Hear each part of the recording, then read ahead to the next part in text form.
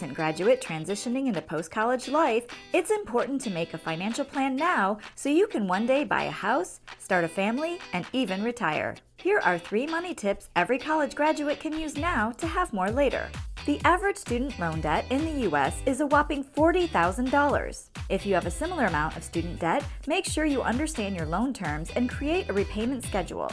Use an online repayment calculator to figure out how long it will take you to pay back your student loans.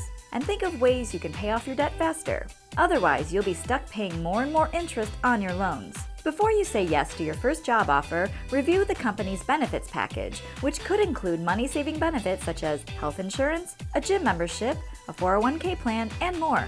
Perks like these can help you save a ton of money throughout the years.